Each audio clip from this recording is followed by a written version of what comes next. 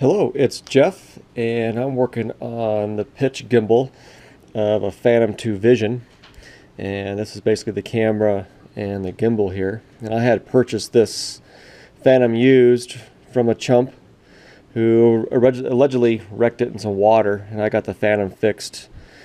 And really, there was anything wrong with it. It was just put back together and plugged in wrong. And one thing that it didn't come with was the pitch gimbal, so I had purchased this part right here. It's about $6 from a company in California, and I was unaware it didn't come with the servo that controls the pitch of the camera. So I contacted them back, and I says, "Hey, I need the servo that makes the camera go up and down." And they didn't have it. Contacted somebody else. They didn't have it. Contacted somebody else, contacted a bunch of people, and they said, well, we can't get it. You got to get it directly from DJI. I contacted DJI, and they said, we sell it, but it comes with this entire camera unit. And it was like $500. So no way am I going to spend $500 just to get a servo that goes in there and makes the camera go up and down.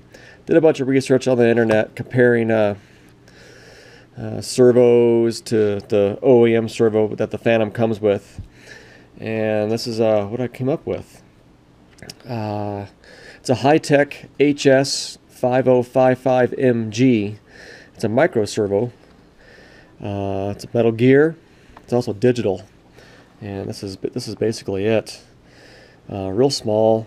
It's about 22.8 millimeters across here, or something like that. And so far I'm pretty happy with it. It seems pretty quick. It's real torquey. It's got a lot of torque in there. And put on my servo tester here.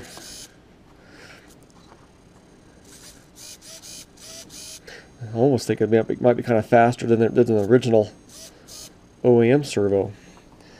I've gone as far as test fitting the end gear of the servo into the socket of the camera, and it fits nice and snug and tightly. So all I got to do is this servo fits down into this bracket down into here. You know, it sticks out right over there. And I'll fit it down in there. I might need to use some servo tape and hold it down in there. These little ears, I got to clip those off. And once I get it down in there, this guy goes on top, and it should fit nice and snug. I got to do something different with the connector here, because the connector on the DJI is vastly different than what the servo is. I got to make this plug into there. So let's see what I come up with here, and we'll check back in a little bit. Thanks for watching. Well, I got the servo in there. Actually, it took me quite a while. I had to carve out a lot of this material around here, this plastic. This cheap, easy plastic to carve out. I got the rough shape in there, then I filed it out with a 3/16 file. Got it fitting perfect. And you gotta be real careful to make sure you get your geometry right on this rotational axis here, otherwise your camera will bind up as it pitches up and down. And as I'm doing this here, I got to thinking about it, and I'm hoping this servo goes the correct direction, because there's really no way to reverse it that I'm aware of in the setup in the NASA. So let's hope it goes the correct direction.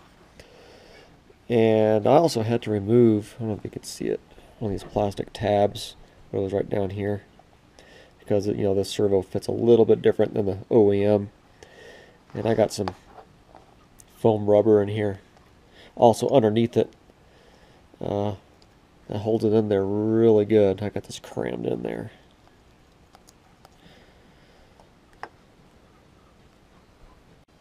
I got the servo in there, and I got it temporarily wired up here, and what I thought was going to happen did happen. It's actually pitching the wrong direction. So until I can figure out a way to reverse that HiTech servo, or just go ahead and get a HiTech servo programmer where I can just reverse it, this project is set aside.